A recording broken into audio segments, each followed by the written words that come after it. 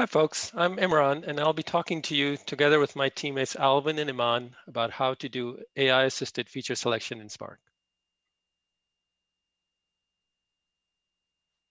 And be sure to give us feedback. We would love to hear from you. So I'm going to walk you guys through the introduction. Why should you do feature selection? What are the current approaches and the limitations? And how is our approach different? Then I'm going to hand it over to Alvin, who's going to go into more details about our approach. And then lastly, we'll talk about our open source library that you can use to do this yourselves in Spark.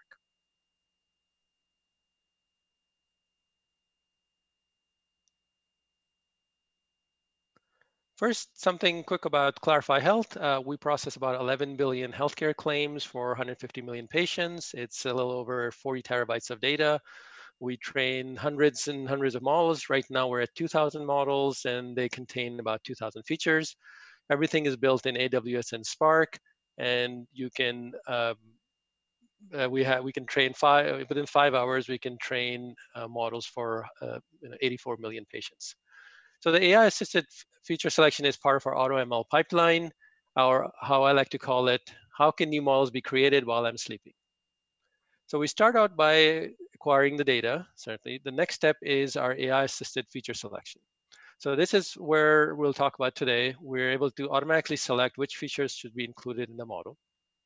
After the features are selected, then we go through a selection of the algorithm to use for training that model.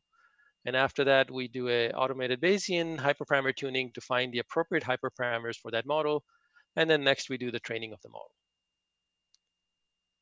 And then after that we've trained the model, we have a set of automated tests that run that are checking various things in the model and figuring out if the model is good or bad. If the model is bad, then it gets put into the rejected queue where a data scientist will go in, take a look, and figure out what went wrong. If the automated test passed, then the model is promoted to the model tracking. And then after that, into the model explanation stage where we generate the explanation for the model. And we also generate the metadata for you to be able to do exploration. And then these models become available in our interactive UI that customers can use to interact with the UI, see the predictions, and play with the models.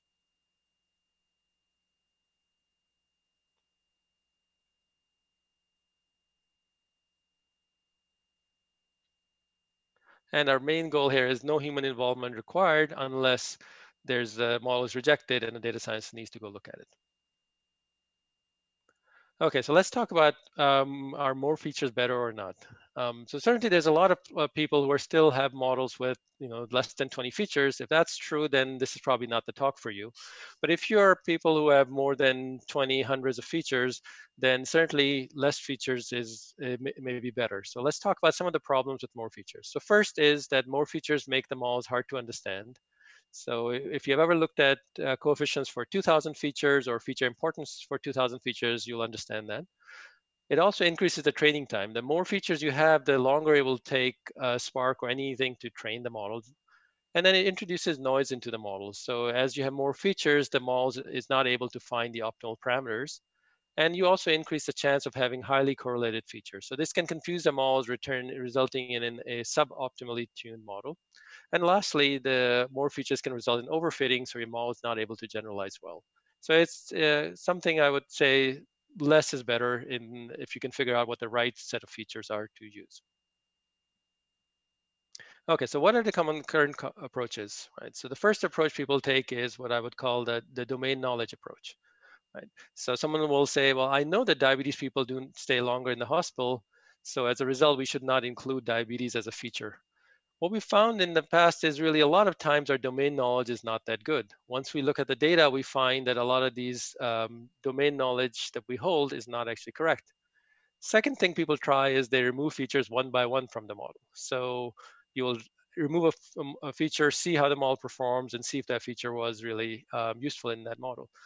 That works if you have a few features, but when you have hundreds of thousands of features, the number of possible combinations is extremely large, and there's just no way you can try that.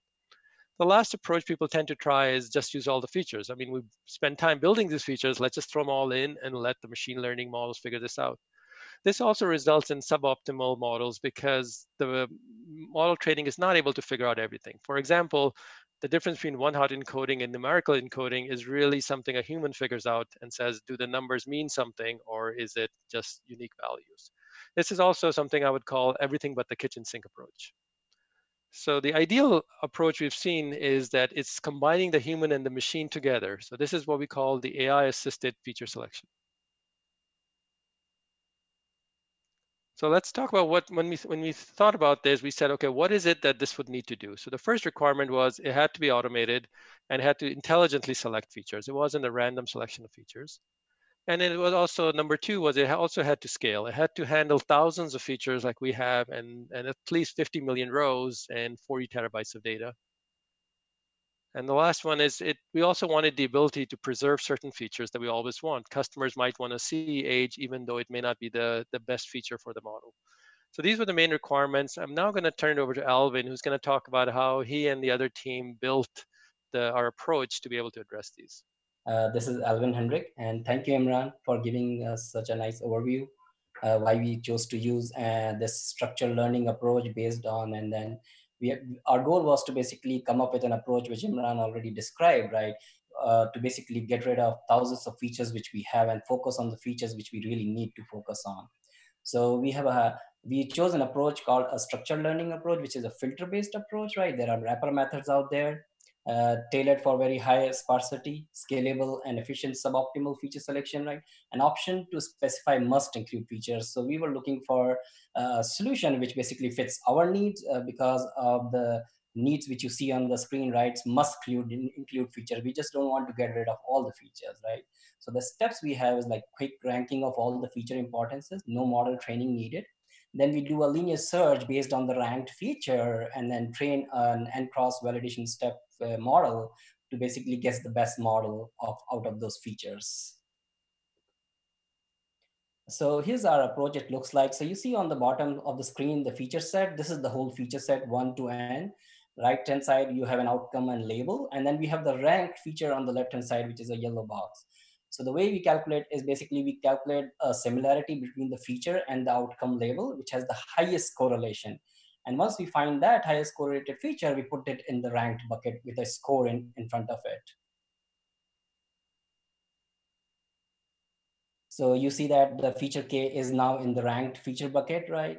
Because that is highly correlated with the label outcome, which we figured it out, the similarity with the highest correlation.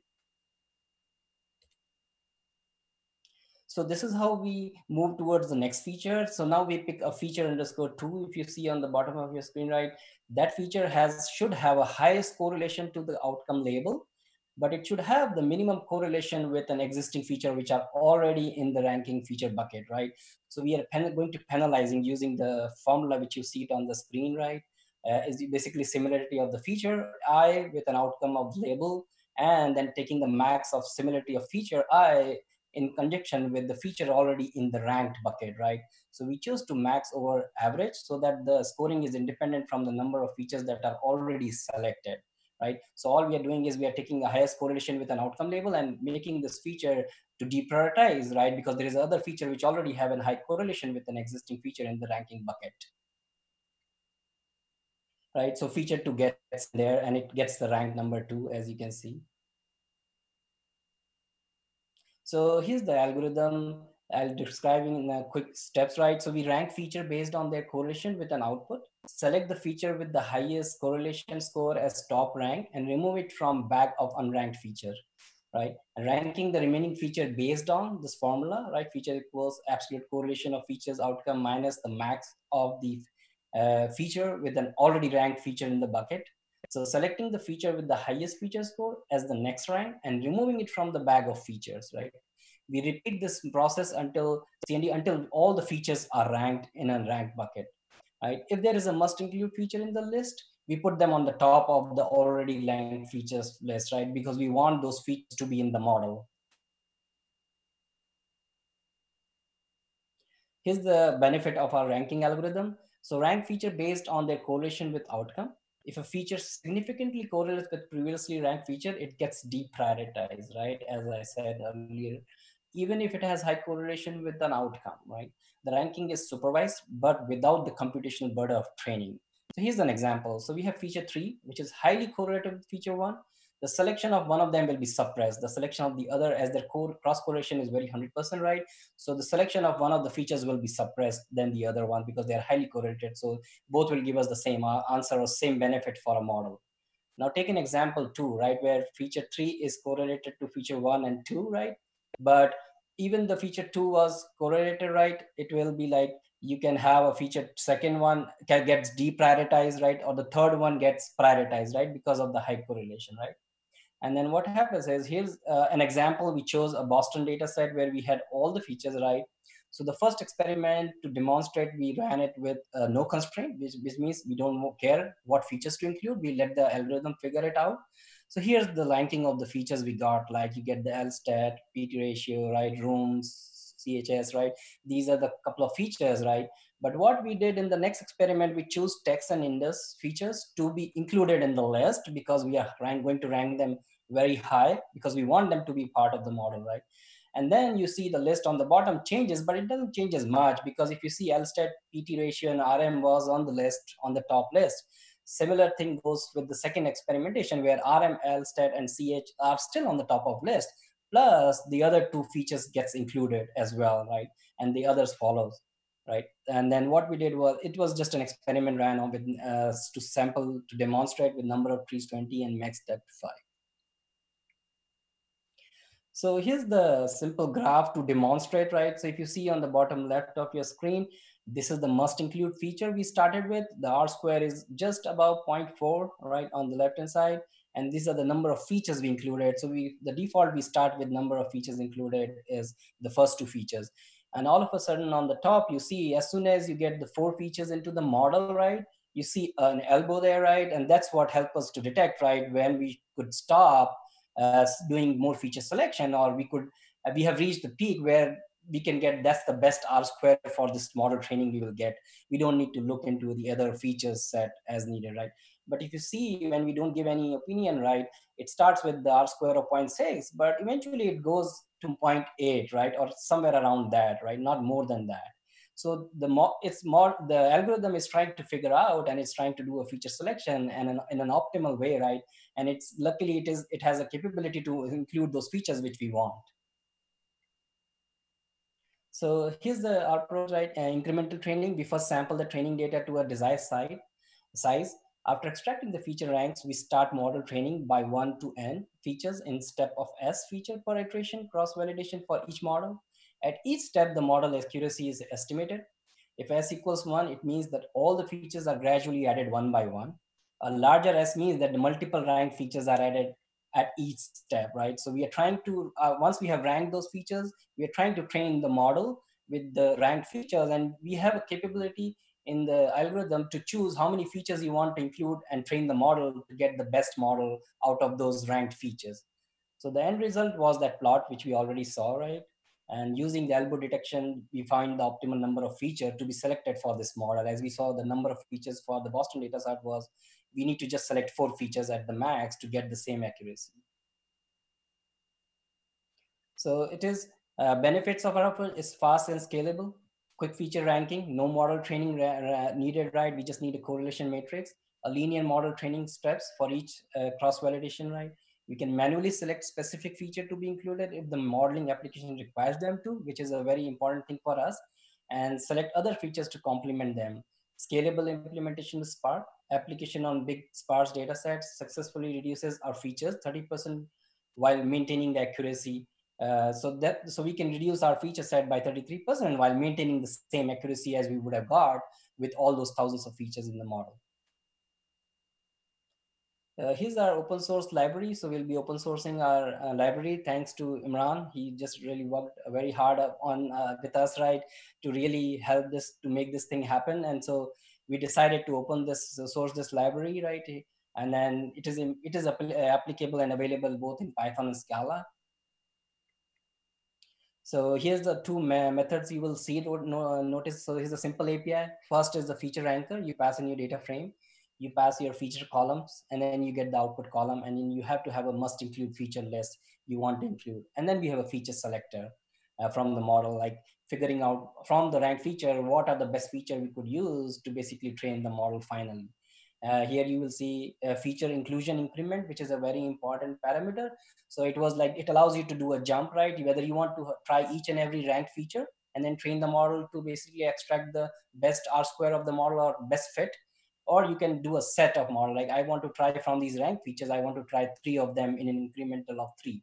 Like, so first 3 will be included, then next 3, then next 3, and then it will figure out. And then you can obviously specify the train test split ratio, cross validation if you want to do an evaluation matrix. So you want to evaluate against R square or RMSE or MAE. I use a simple test to test it using the Boston data set, right? So you see the first thing is to basically do the feature ranking. Once you have got the feature ranked, you call the feature selector to gives you the scores back. So what are the best features to be included, and the best scores for each features, it will print it on the screen once you go through the example. So here's our library. It's hosted on the Clarify Health Spark Feature Selector. It has adding other ranking. Our future goal is to basically add few more ranking algorithm to the library. Right now, we just sort by the scores, but there are other ways to do it.